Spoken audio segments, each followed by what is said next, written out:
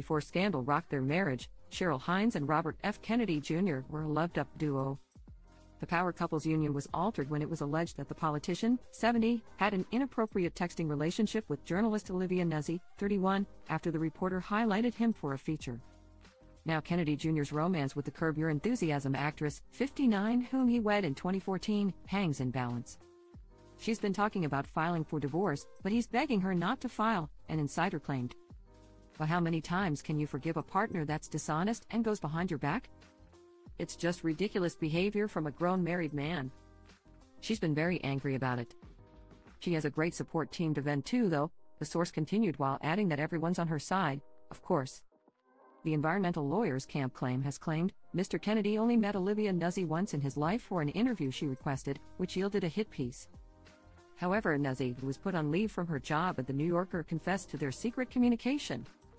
In a statement, the writer acknowledged to the magazine's editors that she had engaged in a personal relationship with a former subject relevant to the 2024 campaign while she was reporting on the campaign, a violation of the magazine's standards around conflicts of interest and disclosures.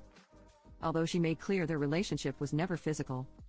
Even before the scandal, Hines and Kennedy Jr. were no strangers to public strain on their marriage after the famous offspring's failed presidential run. One of the things that I've learned, especially about politics, is you're not going to agree with somebody about everything, and it's okay, Hines said in an interview about their differences. We've learned to talk through it. Talk it out. Listen to each other. Sometimes agree to disagree or say, oh, I'm going to think about that and I hear what you're saying, or I don't like the way you're saying it.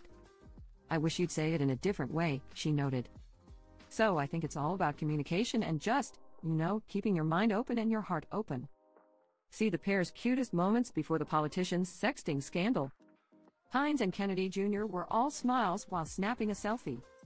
The activist packed on the PDA with the blonde beauty as she made their Thanksgiving dinner. Hines and Kennedy Jr. looked happier than ever while posing in a tropical location. The Eight Bad Moms Christmas actress and the attorney playfully posed together on a love seat. Kennedy Jr. swept Hines up in his arms while the two posed in front of a fire truck.